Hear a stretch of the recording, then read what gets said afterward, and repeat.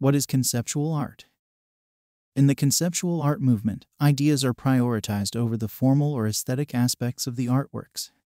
Conceptualism has taken many different forms, including performances, happenings, and ephemeral objects. Conceptual artists created works and writings from the mid-1960s to the mid-1970s that completely rejected conventional notions of art. Their main argument implied that issues such as aesthetics, expression, skill, and marketability were not important factors in judging art, and that the mere expression of an artistic idea was sufficient to be considered a work of art.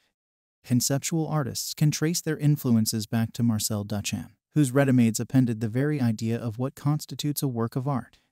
They have abandoned beauty, rarity, and skill as criteria for judging art, just like Duchamp did before them. Conceptual artists are conscious of the conceptual nature of all art.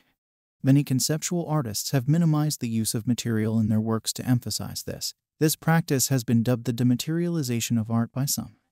Conceptual artists were influenced by minimalism's stark simplicity but disapproved of its adoption of sculpture and painting conventions as the foundations of artistic creation. Art does not have to resemble a traditional work of art or even take any physical form in the eyes of conceptual artists. Many works of conceptual art are self-aware or self-referential.